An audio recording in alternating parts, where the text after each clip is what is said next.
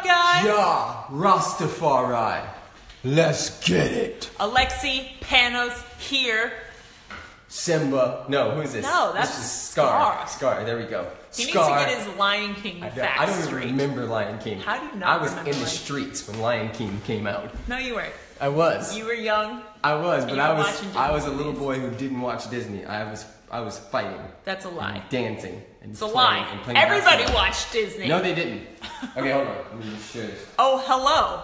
We got 86 eyeballs on here. I Get see it. some friendly, beautiful names. Get it. Hi, people. So today we're talking about racism. Oh, Preston's on. Because Yeah. he's sharing it. There we go. I know, Warren, I think it's bullshit. He's saying you Share. didn't watch Disney. Share this video right now. It's about to get real. It's Hop about off real quick to get- and share. If you are watching the replay of this, go ahead and share it right now as well. Because it's about to get real. It's about to get real. So we're talking racism. We're talking success. And we're talking Failure. Blup, blup, blup, blup. Rastafari. Let's get it. Let's get it. Okay, Preston's just gonna walk away like that. Clearly, it's about to get real and he can't handle what's about to happen.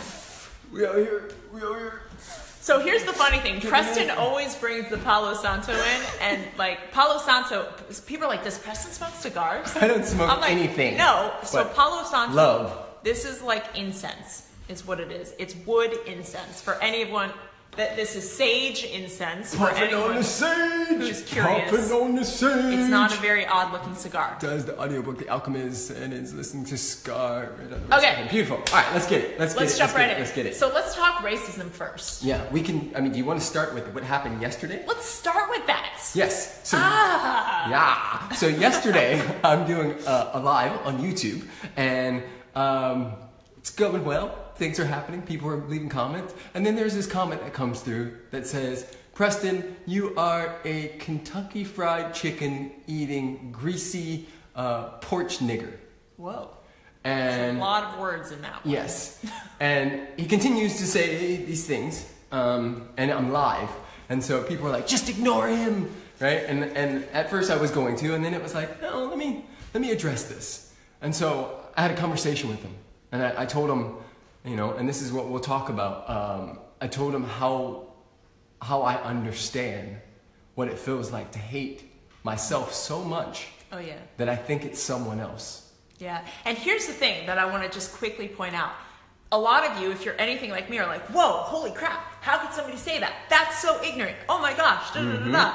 And yet most of us are not that far off in other places in our lives. No, for sure. So we're constantly judging and persecuting and doing different forms of racism to other people based on how they look, how they dress, where they live, what they're eating, how they talk. Yes. We're constantly judging and persecuting others based on our own self-hatred and our own unacceptance of ourselves.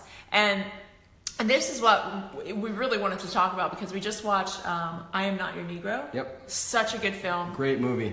Amazing documentary. Yeah. Which talked about the civil rights movement and just kind of told through the lens of a few of the leaders of the civil rights movement. And it's just incredible to look at how scared we are of our humanness.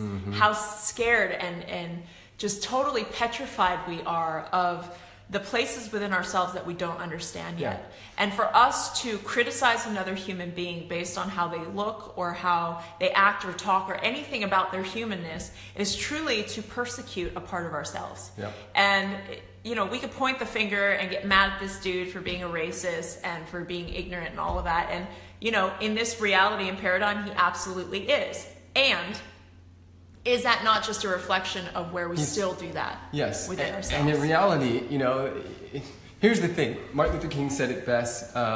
You cannot, what is it? Darkness can never drive out darkness. Only love can do only that. light or love can do that, right? And so let me just finish the story. So this guy's calling me a nigger and all of these things. And I say, guys, because everybody started getting mad at him and calling him names, right? So now there's just a bunch of hate swirling in my feed, right?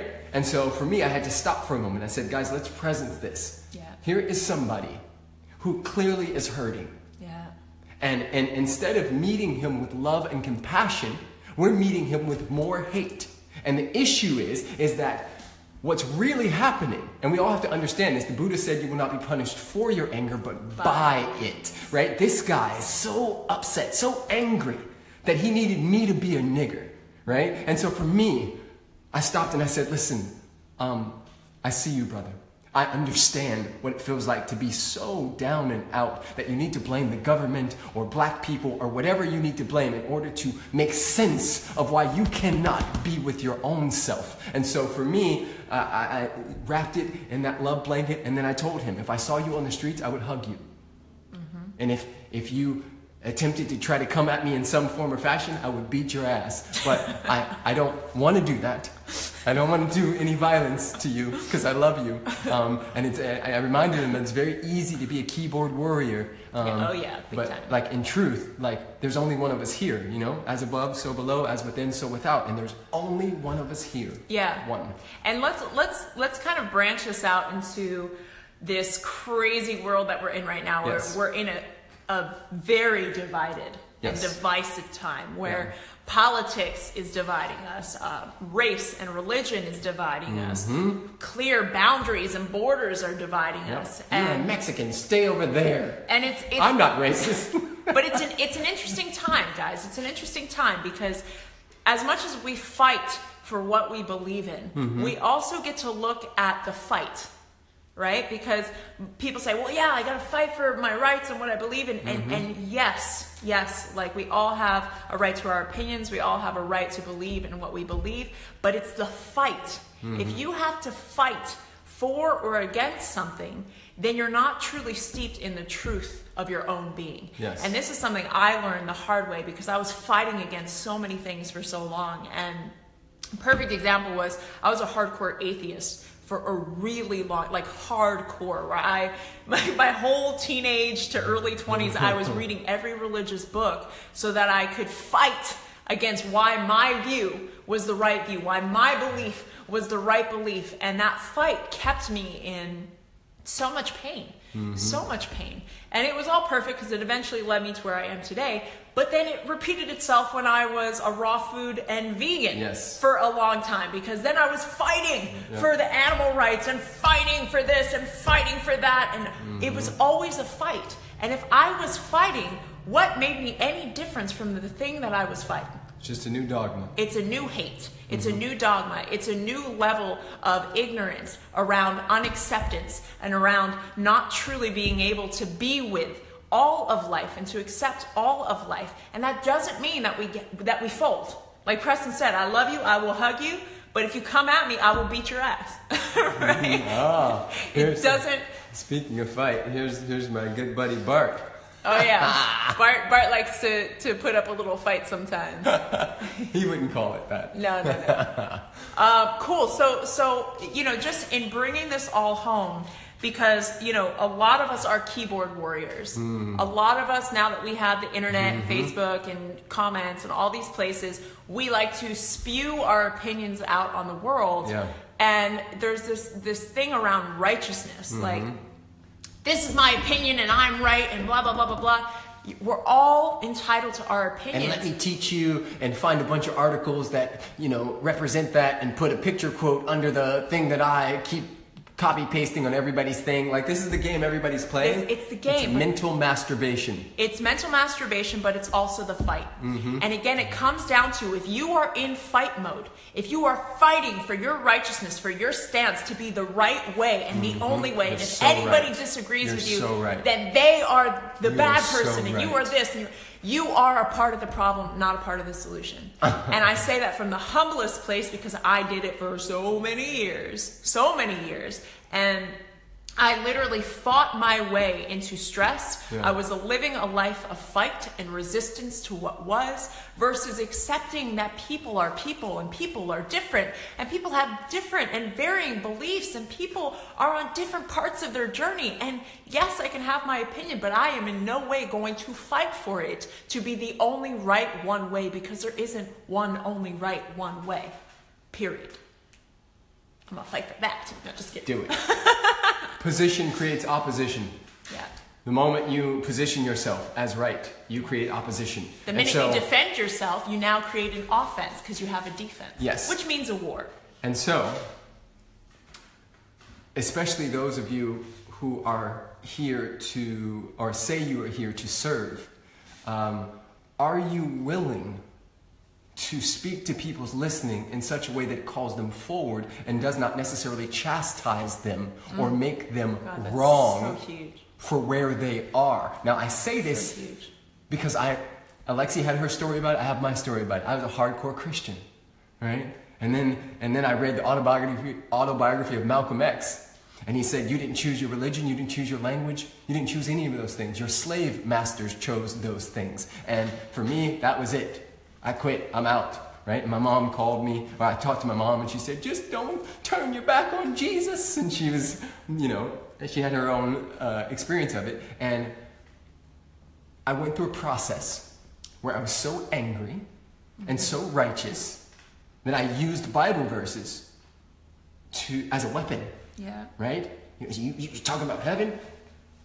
Luke 17, verse 36 said the kingdom of heaven is within. What about that? Hear you. Won't you say ye are gods? I was using all of this stuff in order to weaponize myself to make other people feel lower than me. Which is another form of persecution, which was the same thing he was fighting against. Exactly. Just a new dogma. So we become what we are fighting against by succumbing to the fight. Yes. Yeah. Somebody said, how can you, I saw something interesting. Yes. How can you serve when some people's ideology is to kill you? Yeah. Here's the thing. We make kill you wrong. Is that true, first of all? Yeah.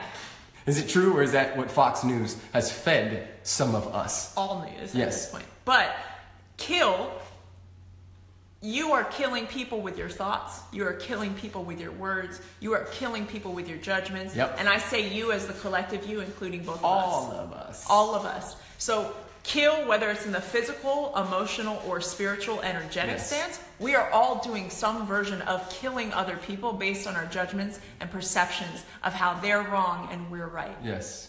So I get it, and it's hard, especially when you feel like your security and safety is in jeopardy. And at that point, like Preston said, I will show up as love, but I will also have boundaries for myself and protect myself, but I'm not going to force and fight my beliefs onto you.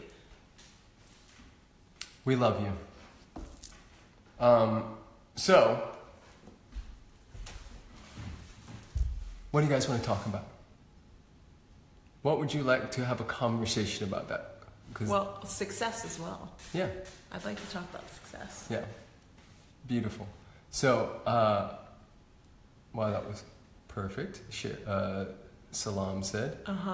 Christian said, this is all well and good, but at the end of the day, you have to position yourself. He who stands for nothing will fall for anything. That is a platitude of some truth, yes, but can you stand for everything as a possibility while still holding your boundaries? Because here's the thing about humanity that I found, and this is just my own personal belief, but I found that there's a distinct difference between recognizing that we are all part of the human race, all of us, right? We're all part of the same race, the human race, and yet we are all distinctly different. So while I can appreciate and embrace and accept and love the unity, the unifying concept of the human race, I can also have my preferences. So yes, it's a both and, Christian. It's about having your beliefs and standing for what you as an individual appreciates and needs and your boundaries and your preferences, while also respecting the unifying whole that we're all a part of. So it is standing for something for yourself and also standing for all of humanity as well. So that's the dance that I take and the stance that I take. Tamara said, on the topic of boundaries and opinions and positioning, I'd love to hear your unique thoughts on forgiveness inside of atrocities. Oh, yes. It's a beautiful question. I'll say for me that sometimes, many times, out of my greatest pain came my greatest gain. That out of some of my deepest wounds also came my deepest wisdom. And that it behooves me to have a belief that we are always co-creating with the Creator. I remember reading a line in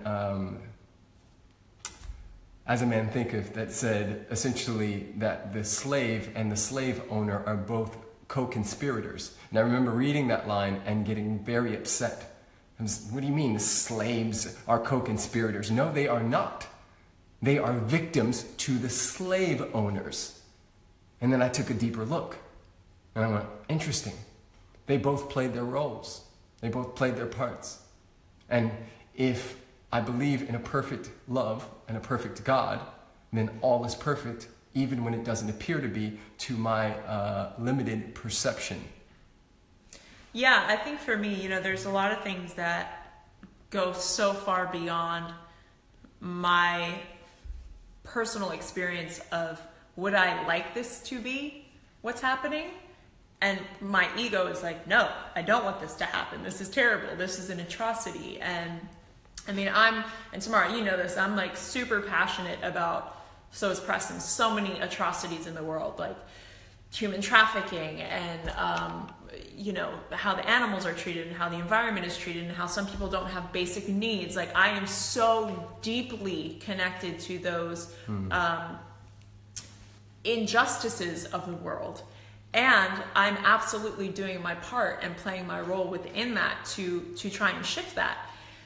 But it also it's a part of life to have a contrast. And, Preston and I are reminded about this when we go on safari in Africa and you see nature. All of nature. All of nature is contrast. All of nature is both peaceful and violent. All of nature is both survive and surrender. All of nature is to rain and also to pour sunshine down. And nature is this beautiful contrast of light and dark. And I think, our human mind wants it all to be light, but because we're chasing good. We are, but to accept that life is life and to accept that atrocities are just as much a part of life as birth and love and, freedom and joy and all of those things, is to truly embrace all of life. And yes. I think so many of us are embracing half of life and wondering why we're only feeling half of life. Like we're only feeling half the joy. It's because we haven't fully embraced all of it yet. Yeah, we've cut ourselves off from the full experience. And the question is how do we know that that's the case? Because that's what is. And so the moment we're in a conversation of things should have been or they should be, we are literally in God's business. And so forgiveness, yes.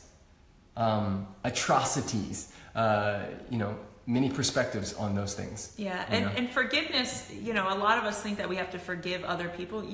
You truly only have to forgive yourself. Yeah. Like it's truly only the forgiveness of what you allowed, what you perpetuated, what you helped co-create, what you stood for, what you didn't stand for, the limiting beliefs within ourselves that attracted the situation in the first place. It's truly always a forgiveness of self. Yeah. Yeah. Yeah. Yes. Miriam said, how can I stay open in relationship with my partner, with Peter, when sometimes he's not meeting my standards? So here's the thing. Love, in essence, can be this beautiful, unwavering, unabashed thing. But relationships have standards and relationships have conditions because you have two people coming into a partnership together and saying, here's my conditions, great. Sometimes we're going to meet those conditions and yay, everything's going to be great. Sometimes we're not. so when we don't meet each other's conditions and standards, then you get to really stretch yourself in your own leadership capacity to say, where am I not willing to go yet within myself in order for myself to feel complete, whole, and secure within my own standards without him meeting it or not?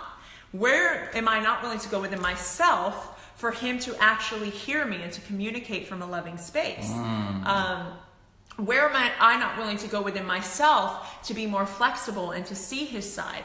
Because standards aren't just about, well, here's my standard and I'm staking my foot in the ground, because then we go back to the first part of this conversation, which is righteousness. Yes. And we end up losing every time we're in righteousness. You should be doing what I think you should be doing. But to really be in relationship with anything in life, whether it's a person, animals, environment, or life in itself is to constantly be asking ourselves the question, what is needed of me now in this moment? What is needed of me now in this moment so that I can adjust and move and be like water with life? Yes. You know, that's like a hell of a question. It is. Heaven of a question. It's a great question, Miriam. I love it. Get it. Jade asked, advance in Perth? Perhaps we may do an advance in Perth. We may be out there this fall. We will let you know. Faux show. Yes. Joanne said, the key is respect. We need to understand our right ways and everyone's right way. Exactly. And respecting everybody's humanness. Like, respect that people have their own side of the story. I remember when Trump got elected, and I was feeling all sorts of feels about it. I asked myself, where am I not willing to go yet to fully be what's needed in this moment? And I went and I talked to 3 people who I knew voted for Trump, and I asked them why. And this was a week after. This was after like the first week in office. And it was really awesome because I understood that we all actually wanted the same things, but we were coming from a different blueprint and a different paradigm of how those things would get accomplished. But we all wanted the same thing, and it brought me to such a beautiful place of like understanding and compassion and acceptance, and also being willing to still stand for what I believe is, you know, gets to emerge in our world. And it's the same thing. I forget, have you seen that interview with the CIA agent? She was a CIA agent, and they interviewed her, and she said something to the effect of, and my apologies if I butcher the story, but she said something to the effect of, you know, when you spend time on the ground in other places, you really start to see that to them, we're the bad guy. Oh yeah. And to them, they're just saving their family. They're protecting their families. They're looking out for their own security, and just like we would. You know, and Preston and I travel all over the world to places in the Middle East and to places where people are afraid to go and all this stuff. And they're just people like us. Like, they literally just want to live a normal life and have a normal family and want to protect themselves. And God forbid if anyone ever came here on our soil and threatened our sovereignty and threatened the safety of our family, you don't think that people would be calling us terrorists based on what we would do to people? You know, so again, it goes into this place of, yes, we get to be the individual and we get to really see how it affects our personal life, but we also get to like pull out of the individual mind and go into the collective mind and see the human experience and how this whole thing is not only connected, but it's woven by all of us. Like, none of us are innocent in this game. None of us. Yeah. There is literally a cause and effect to everything in life. And if we can sit here and honestly think that the effect that we're living in right now is not based on a cause that was set in motion way before we were even here, then I don't know. Yes. We just need to be able to really see that there is no innocence in this. We are all playing a part. We are all playing a role. And we are all responsible for all of it. Yep. Even the plastic bags that we use coming out of the grocery store. Yes. All of that stuff. We were just having a conversation about when you throw something away, the question is where is away? Yeah. And away, most of the time, is in the middle of the ocean, killing all those fish that you like to eat later on. Away is in landfills, raping and killing our land. And that's just after it's produced. Yes, and so there's a cost to the production of every single item that we needlessly buy and consume more of and throw away in a month and don't even think about in 2 weeks. Yeah. There's a cost. There's a cost to everything, and we have become so distanced from the cost of our lives, how much it costs to actually live our lives, especially in America and especially in the Western world. Like, we have it so good, and yes, there's people in our country who have it bad, but in relation to those who are living in extreme poverty in the rest of the world, we are wealthy beyond belief, and yet we are so disconnected from the actual cost of how we live our lives. And one day we're going to wake up, we're already in it, but one day we're going to wake up in an effect that doesn't feel good. where we can't breathe anymore and we have to wear masks over our face like they do in China. Hopefully that's not the case, but it's a possibility based on how we're rolling so far. What's up, Jules? What do you call it? Kate says she posted a video yesterday, and a bunch of people from an spirituality group got on there and wanted to punch me and said a lot of awful things. I wasn't sure how to handle it. I didn't engage. I can't read the rest of your comment, Kate, but here's the thing. I love that you still did the video.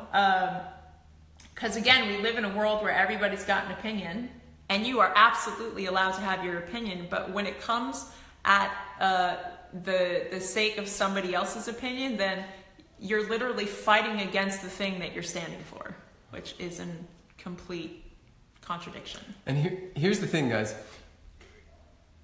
Powerful questions always produce and create an inquiry for powerful answers. And so one of the most powerful questions one can ask themselves, there's a few of them. One is, what would love do now? What would love do now, right?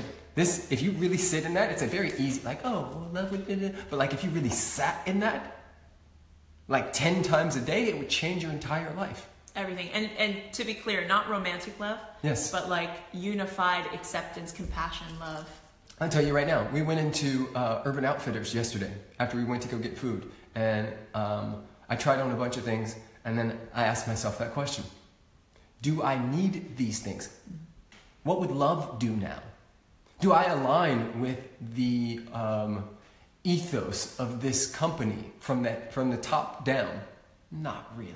Do I even know the ethos of the company from the top down? Yes, I actually do, but most people don't. Of it. Yeah, and so that's a mundane sort of routine thing, shopping for clothes or whatever the case may be. I walked out of that store not buying anything because the answer to what would love do now was love would not buy some more things that one does not need from a store, from somebody who has different values than I would like to support. Yeah. Yeah, it's an interesting question. And this is a great segue into success because, yes, you know, I think a lot of us in the Western world are after this idea. Make money, money, money, money. And we see it. I mean, because we have Instagram and all these filtered versions of reality, we see that there's a definite ethos around what success looks like. And the question Preston and I have been sitting in is, like, what is real success to us? And it's going to be different for everyone, but success isn't this idea of, oh, it's got to be this house and this zip code and this car and this whatever and this boat and this life and whatever. Success is a feeling, right? It's a feeling. And we kind of took a bird's eye view look at the feeling of most people who are on the success chase, most people who are like in it and in that hustle and after it, right? Most of them don't feel successful. Even if they're making 6, 7, 8, 9, 10 figures. Oh, yeah. Most of them feel incomplete. There's a feeling of incomplete, inadequacy, not enough yet. I need more still. And is that success? Is that truly success if there's this feeling of, I'm still not there yet? And to us, that's an absolute no. And we checked ourselves, like, are we in that feeling? Are we chasing this more? Are we chasing, like, we need to build bigger and expand faster and even more knowledge, right? Yes. Are we chasing that we need to learn more and dive deeper into, what are we chasing? And why are we chasing? Trying to get high, because our whole society has been set up on this idea that when we get the thing out there, then we'll finally be good enough in here. And that is an absolute trap. And so the game always, in all ways, is to define it and then design it. Because if you do not define what success is for you, society and circumstances and a whole bunch of other things will decide that for you, period. We've seen it 1,000 times. Most people never ask themselves, what is it that I truly desire out of this life? How much is enough? Yeah. What is it that I actually, what would I like to experience in this lifetime? Most people don't even think that that's possible. Yeah. They're literally living paycheck to paycheck, trying to survive. And I understand that doesn't feel good. It's scary. Some of you guys are saying, oh my God, I have kids. What are you talking about? Design my life. I'm just trying to get by. But like in reality, are you? Yeah. Are you? Sometimes you need to downgrade your things, your stuff, and your bills, and upgrade your experience. Yeah. Right? Some of you guys are trying to keep up with the Joneses, and of course you're running on the freaking never-ending treadmill. Yeah, I'd love to share. I read a story about a family, a guy who was a finance guy in New York City or San Francisco. I can't remember, one of the two. And his wife had a great job, and they were working all the time. They had like 4 kids, never home, huge house that they never got to spend time in. Yes. And they kind of checked in and did a check-in like what Preston and I were talking about. And they said, this is not, and they were making together well over 7 figures. And they were like, this is not feeling good for us. So they sold everything, bought an RV, and have been living in an RV for the last 2 years, traveling around the country. And I think they rent their house out that they bought. They rent it out, and that's their source of income. They make just enough. Yep. And they're about to take their RV into South America and do the whole, South America thing. And they talked about how what has been created is deep relationship. And they recognize how disconnected they truly were as a family. And, not saying that that's the way either. That may not be what feels good for you, but really check in with yourself. Are you successful? Like, even if you've got a lot of stuff, even if you're sitting in the dream that you had 5 years ago, and you're like sitting in it, you've got the house, you got the partner, you got the book, you got the business, whatever your dream was that's out there, and you're sitting in it, is your brain still on the future someday that you may never get to, right? Because here's the truth is, you're going to get to the someday, and then it's going to be another thing. And it's the hamster wheel. And whether you work for yourself or you work a 9 to 5, it's this elusive promise that somewhere out there is your happiness. And it's just not true. It's just not true. And again, P and I have traveled to some of the poorest places in the world financially, where people don't have electricity, they don't have running water, they don't have toilets. They literally go outside with a hole in the ground. And they are wealthy beyond belief, more than most people who have everything. Because they have chosen and defined what success means to them. Community, family, hope, spirit, smiling, nature, working with your hands, whatever. They have defined success in a completely different way than what we have. And they are happy. And we live in a world where like the #1 topic of books in the bookstore is like how to find happiness. Yeah. Because people aren't happy, and we can see it from prescription drug use. Like most people are drugged up beyond being an actual functioning human being without it. Yes. Because we're so dissatisfied. Yep. But it's of our own making, of our own choosing. Yeah. So guys, let's play this game right now. What is it that you choose? What does success look like for you?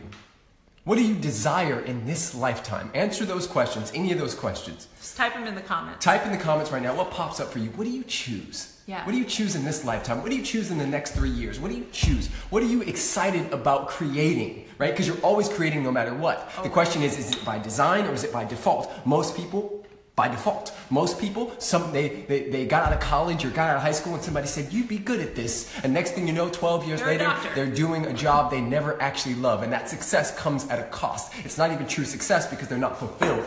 Love and family. Productivity. Productivity at what? Community, love, and intimacy. Love it. I saw Neri on here. Neri, happy birthday! Happy birthday, Play Neri. Ocean Community Kiddos. Yes. JP, I saw you on here too. What up, brother? Being happy and healthy. Awesome. Love, travel, friendship. Boom. Beautiful. Love it. And guys, this takes us into our last and final topic is failure. Yep. They want us to answer the question. Oh. Okay. What question? What is it that we choose in this lifetime? Oh, yeah. Okay, we can choose that. Yeah. So we actually did this exercise this morning, and it's fairly long, so I'll give the condensed version for myself.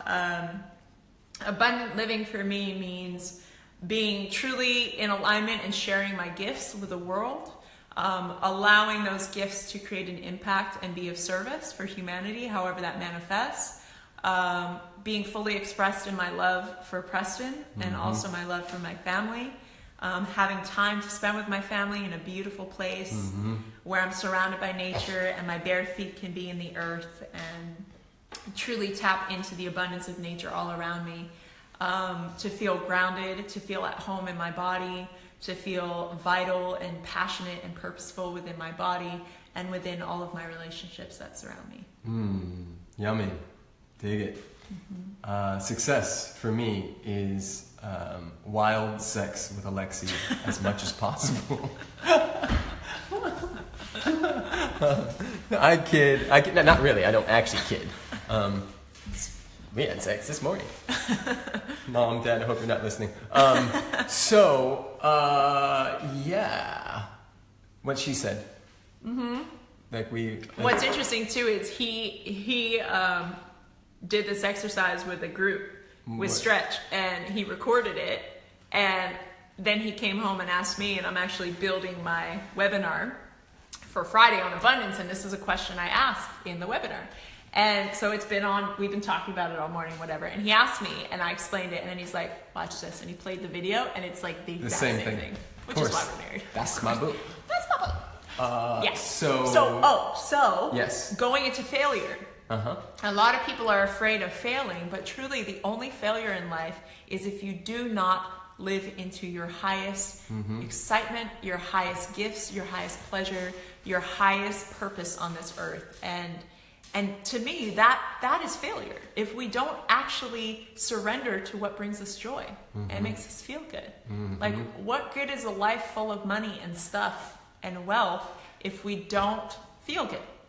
We have failed at that point. Like, for sure. That feels like I just did that the wrong way. Yes. Not that we believe in right and wrong, but is it effective? And it's probably not the most effective thing. Yeah. And so for me, speaking about failure in the material world, like in the success and failure kind of language, I would say that failure doesn't happen overnight. Failure is a habit. Yeah. Failure is sort of a chipping away. It is making excuses. It is slowly but surely just not actually believing you when you declare certain things because you procrastinate and find ways to make excuses for why you are not, right? So failure, in its essence for me in the material world is like,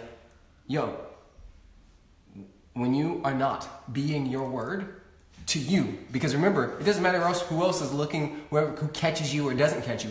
You catch you. You know when you say, today I'm going to step into this, and then you half-ass it because you're scrolling through Facebook the whole time. Or you half-ass it because, somebody cut me off in traffic, so now I can't actually do what I said I was going to do because I'm having a bad day. Right?